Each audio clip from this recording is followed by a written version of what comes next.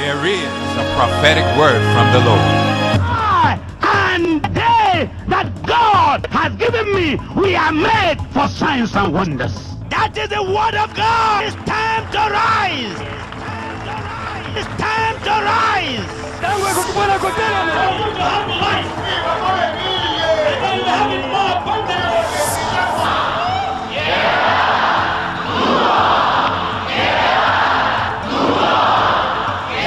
Today, nothing will stop me. I am going to have my harvest. Come on, everybody.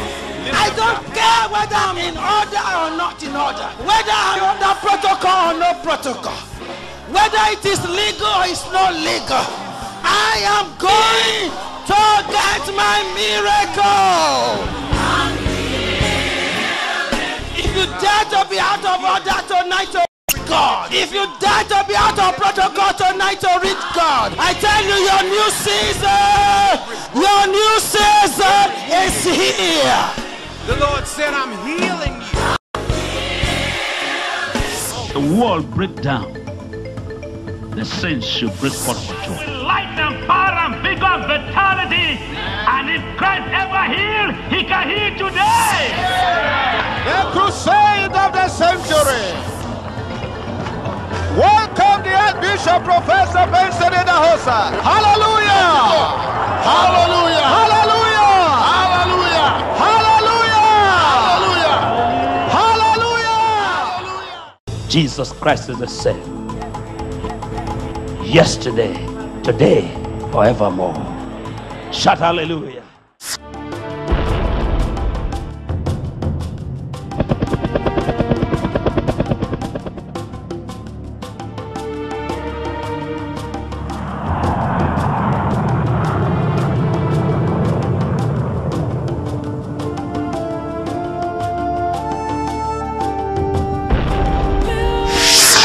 Benson Idahosa. He came, he saw, and he conquered.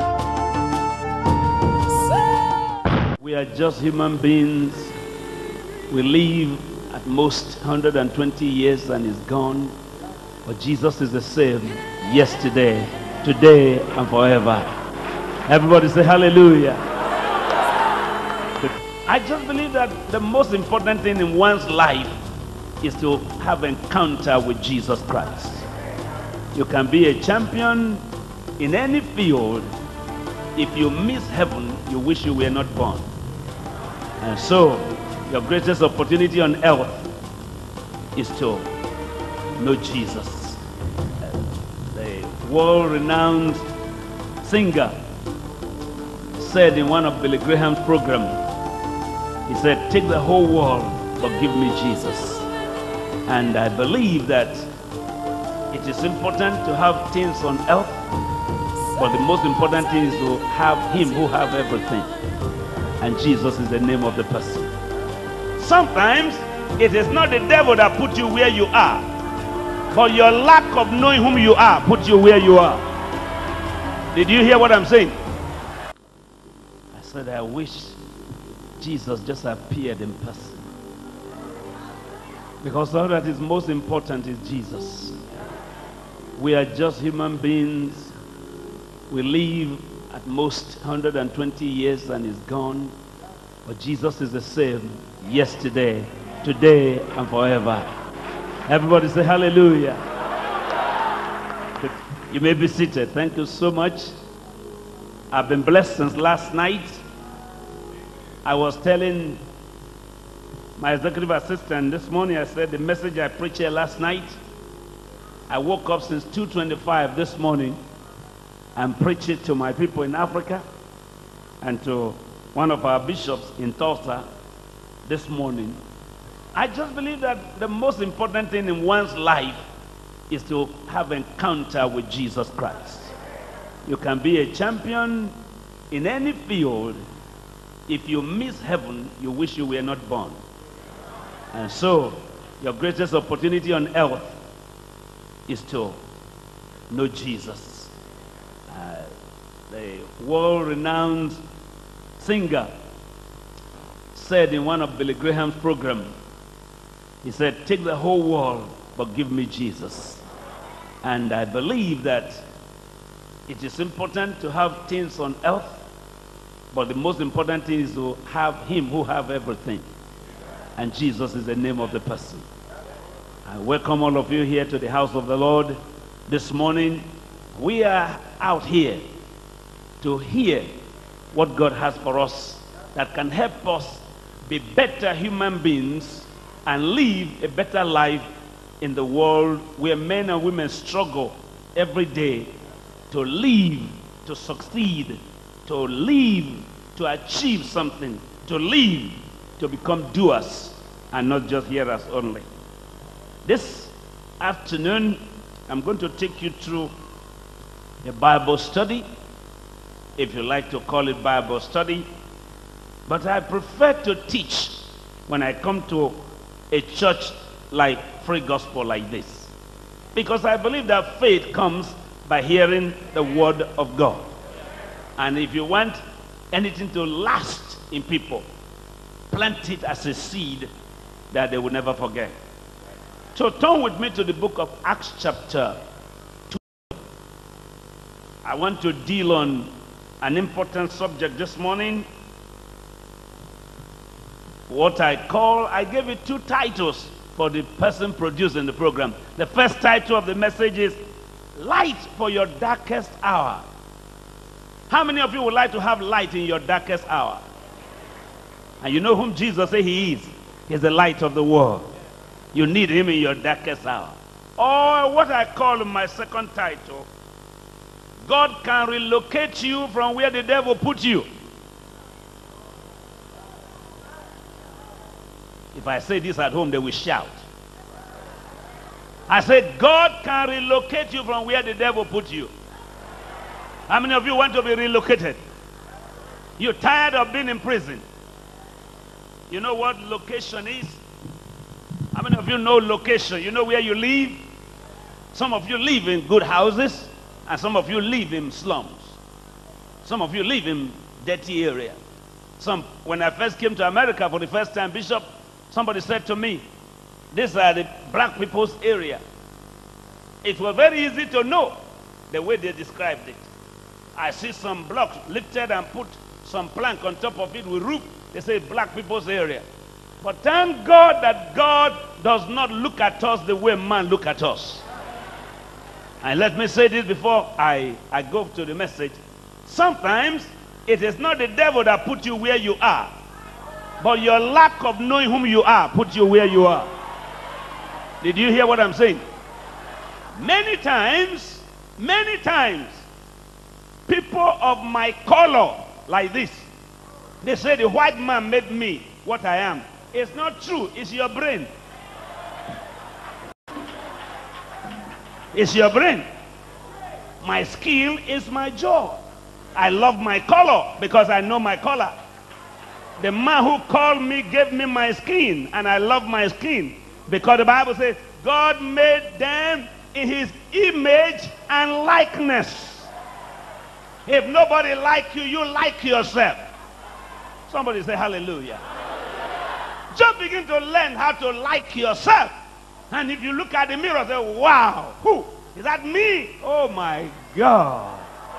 Made in the image of God. Somebody say hallelujah. Every morning, I go to the mirror and say, God, you did something good. Something good. Oh Lord, oh Lord. And then to increase my joy, the Bible says, how beautiful are the feet of them that preach the gospel. And I just look at my feet and say, beautiful. Because I preach the gospel, beautiful. Now you have to learn. Before you ask people to love you, you have to love yourself first. And no man, Brother Miller, no man can demean what Christ has esteemed.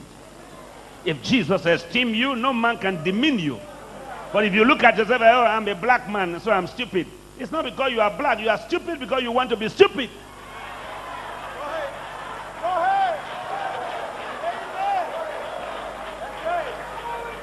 Is anybody hearing what I'm saying?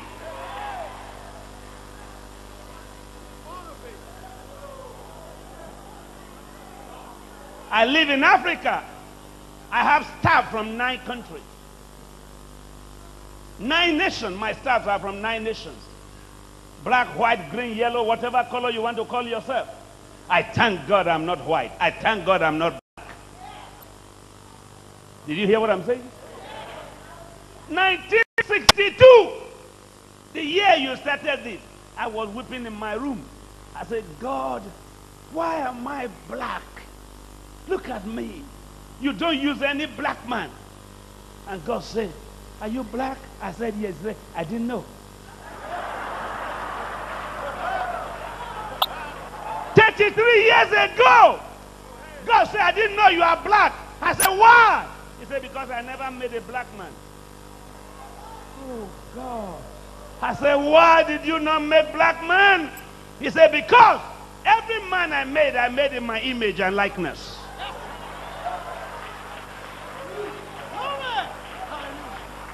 Don't let people talk you to senselessness. You don't want to go to school because you are black. You don't want a good job because you are black. Get out of where people put you and go to where God sent you. Somebody say hallelujah. Get up and be whom God wants you to be. Get up and be like Jesus. Wake up and be like God. Look at yourself and say, I'm beautiful. I'm handsome. I'm a child of God. Everybody say hallelujah. Nobody is like you in this world. You are a special specimen. God doesn't have two people like you. So when somebody look at you and say, you black nigger, say, me? You're wrong. Tell them they are wrong. And don't behave like what they call you. Is anybody hearing what I'm saying? That your song just now can win world prize. Don't wait for anybody to promote you. Take it everywhere and say, this song can do you good. This song can do you good. You know how Muhammad Ali beat every boxer in his time? He looked at them and said, I'm going to knock you out. You're going down round 5.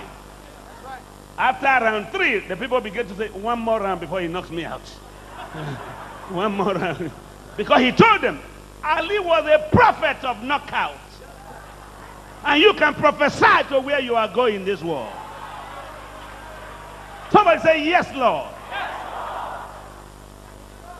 Lord. Don't look at yourself and say, oh, Lord, oh, Lord, oh, Lord, oh, my. I'm coming back. I'm coming back here sometime. I'm going to come back here. I want to come back here.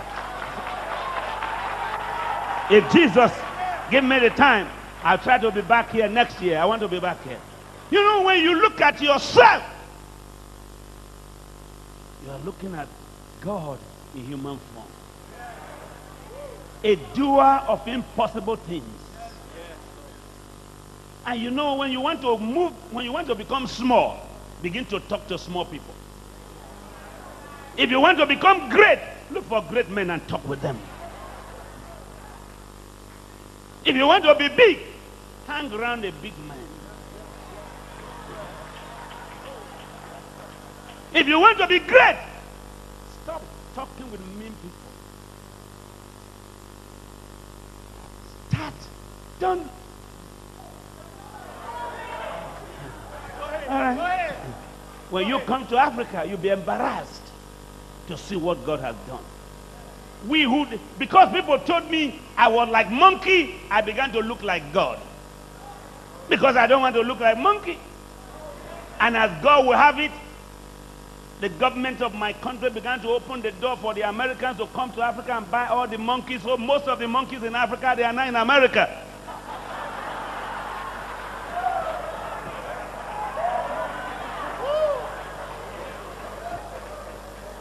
Did you hear me?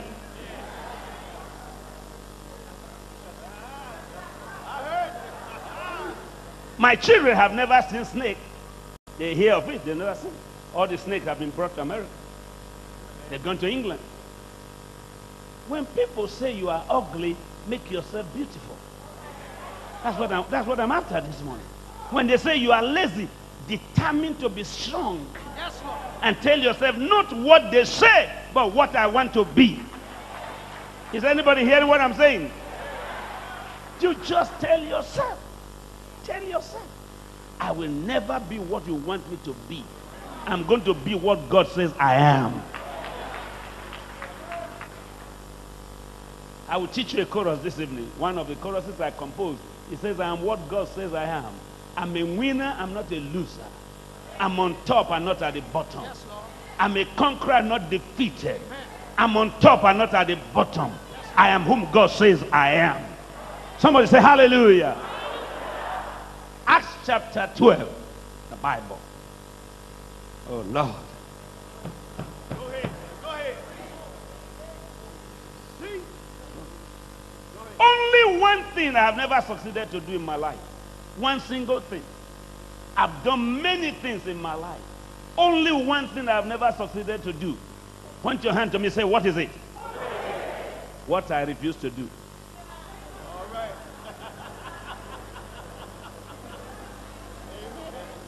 Amen. What you refuse to do. Amen. That's the only thing I've never done in my life. Once I say I want to do something, do you know what the Bible says? You are in the image and likeness of God. Do you think Jesus will wake up now in Maryland, today Sunday, and say, I'm not well? You think Jesus will talk like that? Please respond back. You think Jesus will wake up and say, I don't know how I feel? I'm asking you. You think Jesus will wake up and say, well, the government is shut down, so I'm shut out? You think Jesus will talk like that? Clinton and Doe may be shut down, but Jesus is alive.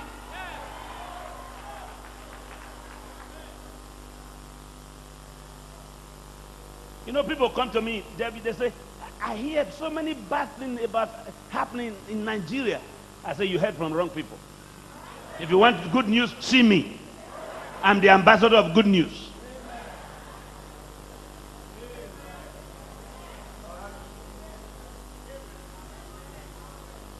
Oh God. Oh Lord. Chapter 12. Everybody say Acts 12. Verse 5. Say it loud. Acts chapter 12. Verse 5. Now say the two together. I didn't hear you. Okay, read it loud. 1, 2, go. Peter, therefore, was kept in prison. And but. Say that everybody, but. Say that everybody, but.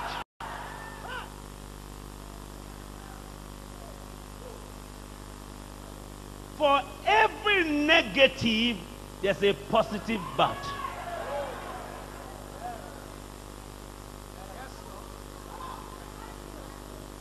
Not how you got to prison, but how you are going to get out of prison.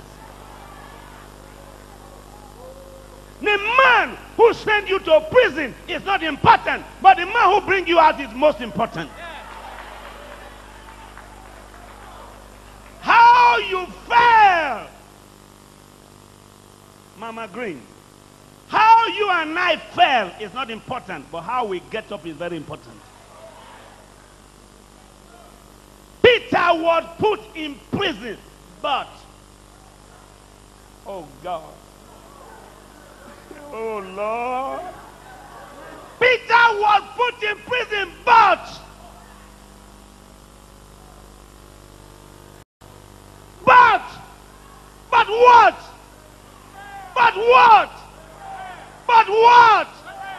But what? Prayer was made. Somebody shout hallelujah. The key to getting out of prison is not crying in the prison. Did you hear what I'm saying? When you want to get out of prison, you don't cross your feet and begin to, oh God, oh devil, oh Satan, oh darkness. No, Peter was put in prison, P-U-T, put, but prayer. Listen to my English. I'm a professor in the university. Prayer was not borrowed. Hear my English. Prayer was not borrowed. Prayer was made.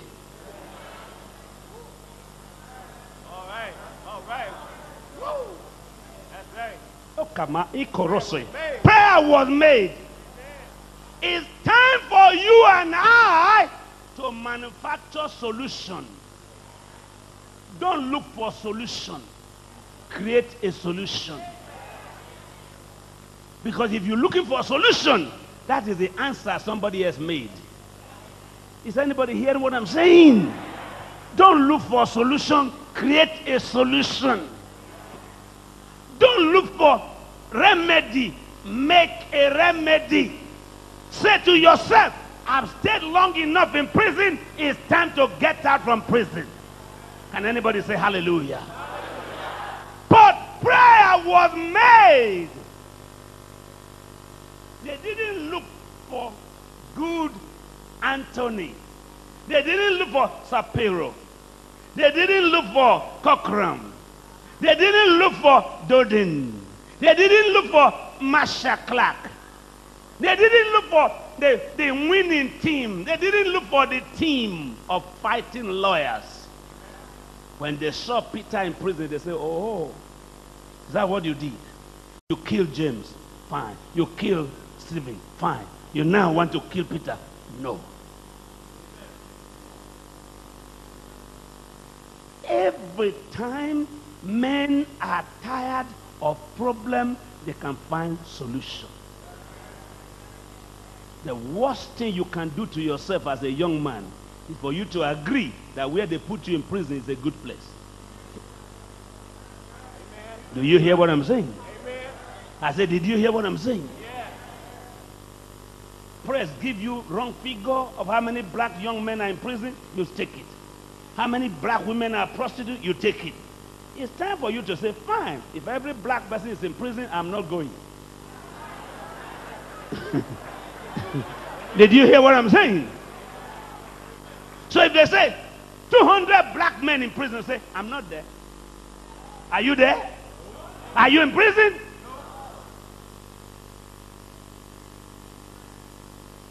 The problem is not what your neighbors say. It is what you do. When we started our ministry a few years ago, they said it's going to last for 5 weeks. That's what they told me 36 years ago. They say it will last for 5 weeks.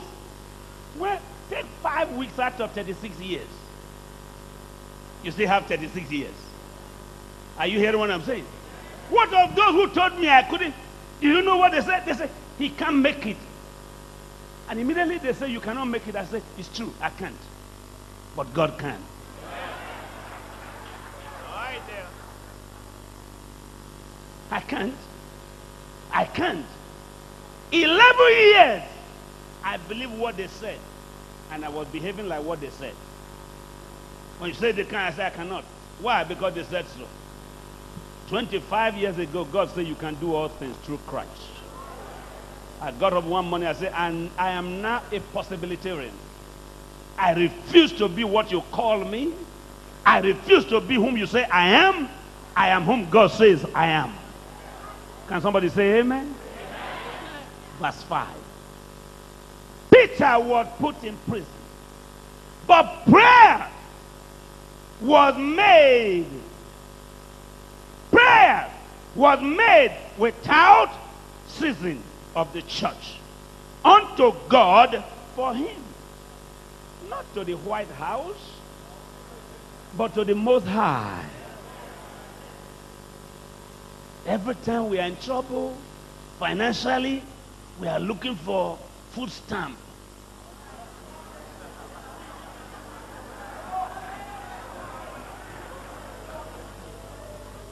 Every time you are in trouble, you are looking for green card. Every time you have financial problem, you want to become a Democrat.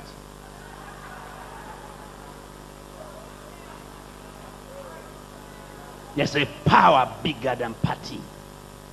And the name of that man is Jesus Christ. Prayer was made by the church unto God without ceasing for him.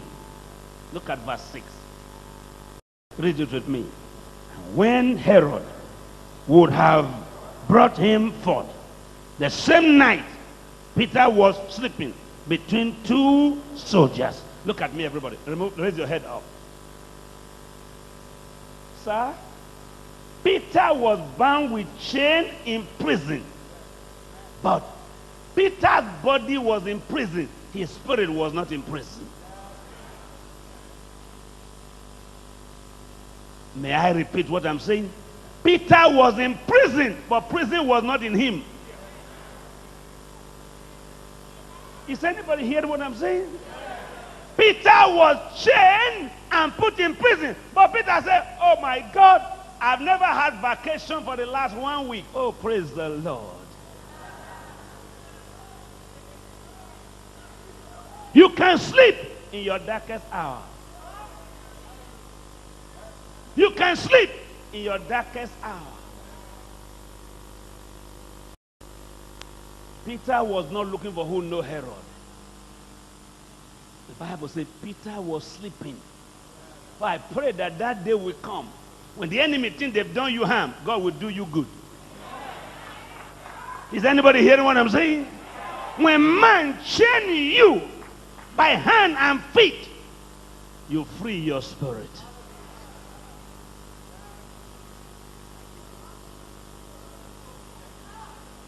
Bishop Green, Peter slept in prison, and Peter was sleeping in prison between two soldiers.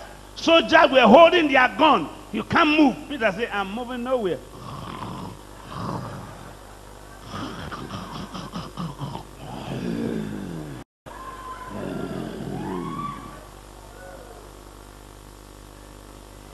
I can hear the soldier say, how are you able to sleep? Peter said, you are the one in prison, not me.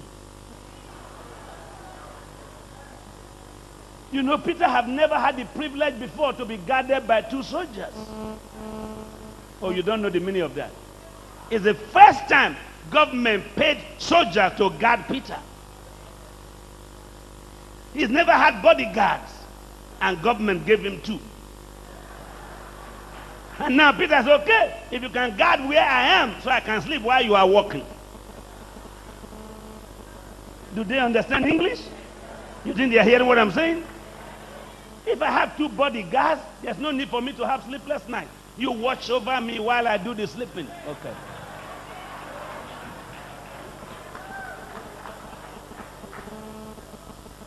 Peter, are you not afraid? No. Why? I have bodyguards.